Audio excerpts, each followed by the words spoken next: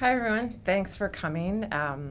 First, let me just say what an absolute privilege it is to be entrusted to lead this club. I want to thank Merritt for the opportunity and for the faith and confidence he's shown in me over my time here. And I especially want to thank the staff for their trust and support. We have an incredibly talented and dedicated group of people here, and it's my privilege to be a part of that.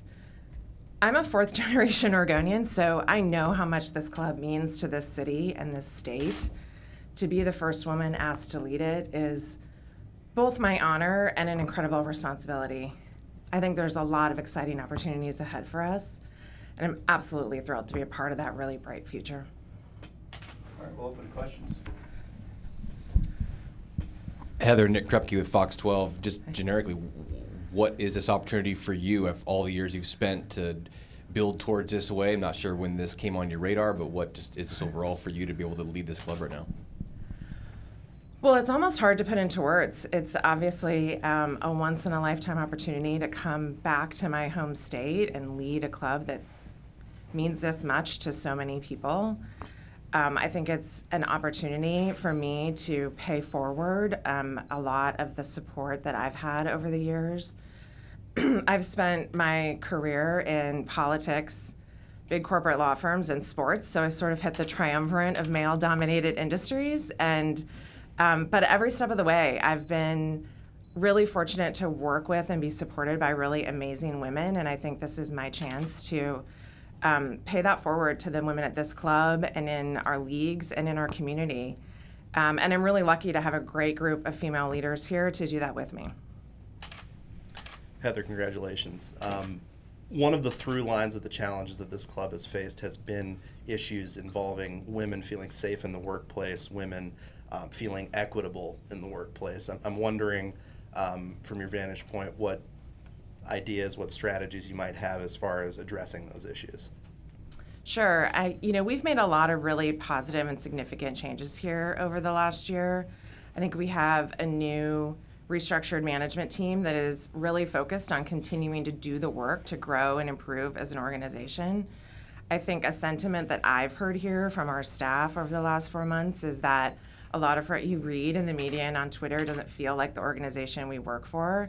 But I think it's incumbent on us to continue to do the work to support women in the workplace, to support our players on the field, and I feel really confident that we have the team in place to do that. Hi Heather, Paul Danzer, Tribune.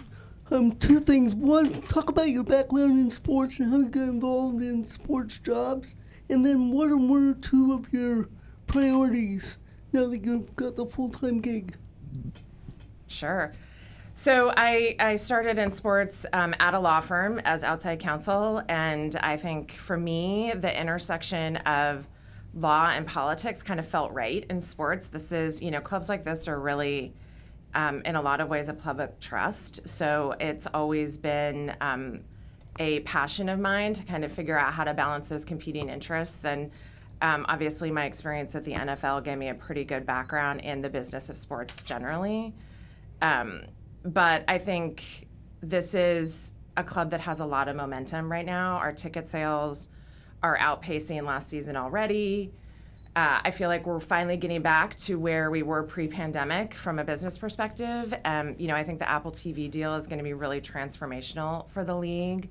And Leagues Cup this summer is going to be a great opportunity for us to introduce this club to a new group of fans. So I think for me, the focus and priority this year is really to continue to do what we do best, which is deliver a world-class product for our fans here at Providence Park and now around the world.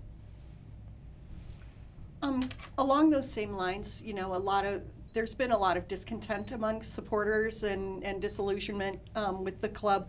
What would be your message to supporters at this point?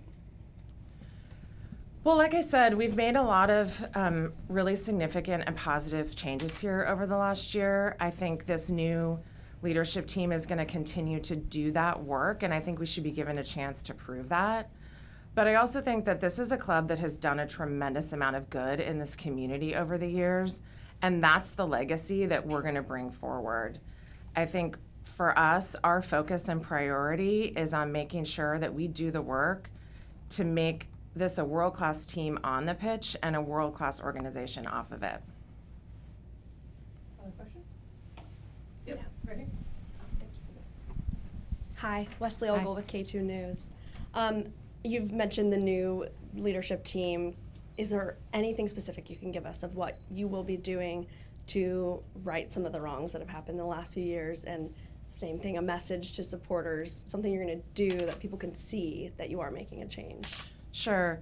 So, I mean, obviously over the past year, we've done a lot to bolster our anti-harassment and anti-discrimination training. We've instituted anonymous reporting lines, and we're continuing that work this year. We just launched a task force that's comprised of both internal and external participants that will be reviewing the league level reports and providing us recommendations on what we need to do as a club to ensure that we're compliant with the club specific recommendations in those reports. But I would also say that, you know, systemic problems require systemic solutions, and that's the work that the NWSL and US Soccer are going to be undertaking. And as we've said before, we are absolutely committed to being part of that solution.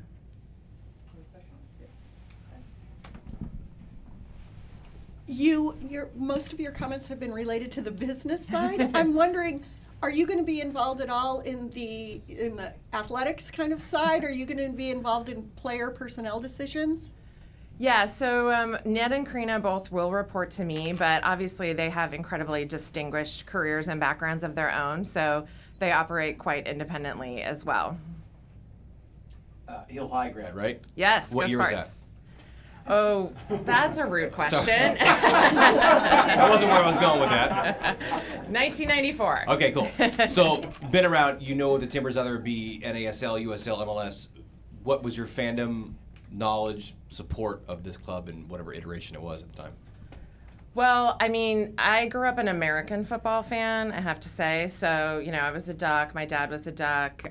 You know, we watched a lot of NFL growing up. We were Beavers fans. That's my memory of Providence Park, is coming to watch the Portland Beavers. It probably wasn't until I met my husband, you know, however many years ago that was now, that I really became a real soccer fan. He got me hooked. So. Other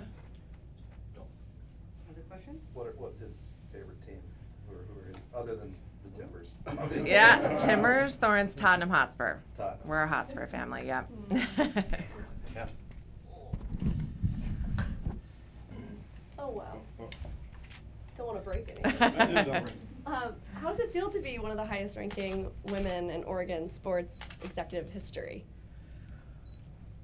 It's almost surreal, honestly. It's an incredible honor. I think there's a lot of progress that's been made in sports. We, you know, here at the Timbers have the first female head athletic trainer in MLS, and Stephanie Ludwig. I see the Hillsborough Hops just hired a female general manager. So we're making good progress. And, you know, like I said, it's an incredible opportunity to pay forward a lot of the support and mentorship that I've had over the years. Other questions? Oh, to your left.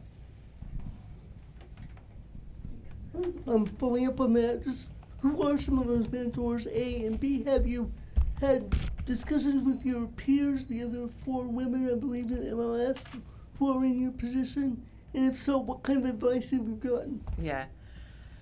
Well, I mean, I was obviously lucky enough to start out my career with a mentor in Hillary Clinton, which is a pretty incredible start. So, but I worked with a lot of really incredible women at the NFL, including Anastasia Danius, who's now the general counsel of MLS, and she's been a huge source of support and guidance through all of this. But I was saying to my staff this morning that something that was really touching for me yesterday was how many people reached out from all walks of my life, and the sentiment was largely how proud they were, and that, I think, is such a uniquely female thing. I think that is so uplifting to hear so many women that I'd worked with over the years express that kind of pride in my accomplishments.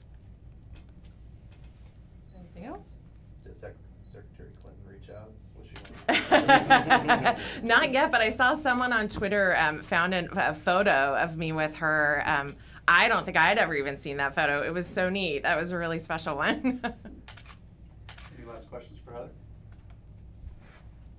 Yes. Yeah. Obviously, there's a lot of pressure for Merritt Paulson to sell the team. He's announced that they are selling the team. How's it been working with him? And it sounds like he's the one who picked you to be the next CEO. What's that relationship been like? You know, I think we're really lucky to have an owner in Merritt that cares so passionately about this club.